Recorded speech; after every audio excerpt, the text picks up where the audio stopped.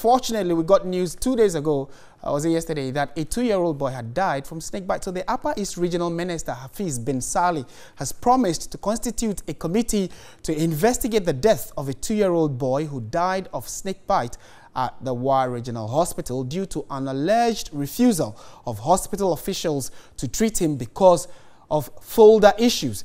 He said punitive action will be taken against persons found culpable in the death of the 2-year-old boy pending the findings of the committee.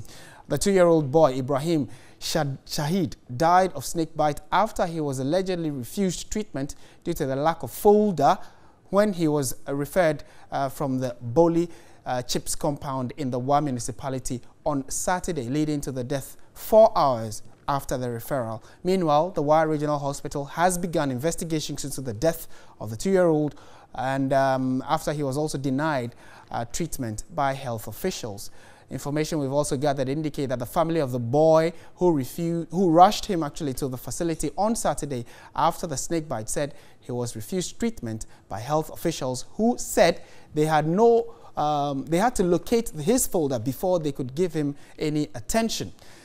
The boy died some hours after that refusal, and the regional minister is saying that the committee probing the death includes a relative of the deceased to ensure transparency throughout the process. We are also told that a journalist has been added to that committee, so he would also help report on what exactly is happening. But the surprise for many is the fact that the child died from snakebite, just a snakebite. Of course, it's dangerous.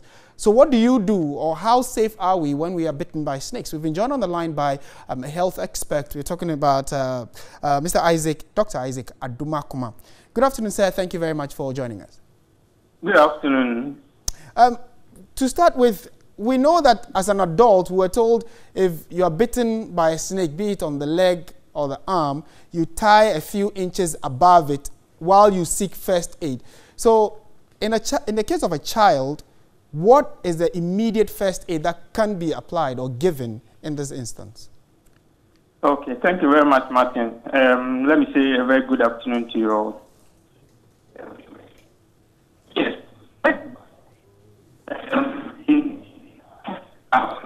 Hello, Mr. Adumakuma. Hello? Yes, kindly reposition yourself. We are unable, the line is cranking up.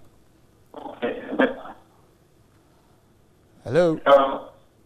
I think would have to recall, would call you back shortly to try and help us with at least some first aid regarding what we can do, especially in cases of children. But the unfortunate news is that a 2-year-old has died following what some have said is negligence on the part of some medical staff, because they said the child didn't have a folder through which they can, get his medical records and give him treatment. What happened to first aid when someone is brought into the hospital? All the authorities we've spoken to say that there's almost always the need for first aid, stabilize the person before you try and go after a folder or any other information. But this did not happen, and the 2-year-old boy has died as a result of snakebite in 2019. Let's go back to the phone lines now. Isaac Adumakuma has joined us again. Good afternoon, if you can hear me. Good afternoon. Great. The line is better now. So you are telling us what one can do when it comes to a child bitten by a snake. All right. So like I was saying, snake bite, it's one of the priority diseases under the Ghana Health Service surveillance system. And when you look at globally, it's also one of the neglected tropical diseases. The signs and symptoms of snake bite, be it in an adult or in a child, usually depends on the species. So whether it's a cobra or it's a viper, and then some other species. But usually, some of the common symptoms, depending on these species, could be bleeding. So excessive bleeding from the site of the bite. Right. Intense pain. There can be very intense pain. Numbness. Where the bite, the skin around the bite loses sensation is also one of the cardinal symptoms. Okay. Difficulty in breathing, that is, if the respiratory system is affected, the muscles of respiration is affected, individuals can also present with difficulty in breathing. If it advances without early treatment, it can affect the central nervous system, that is the brain and the spinal cord. It usually presents with what you call ptosis, where the eyelid sort of closes, either partially or droops down. Right. So what we can do, I mean, whether it's an adult or it's a child, you were saying, I mean, I think you give, you have an idea what the tying of, I mean, a cloth around a bit, few inches up where the bite is. I mean, that is good, but that also has its own implications. It is advised that usually the venom, especially the venomous snakes, when they bite, the venom gets into the blood and it ascends.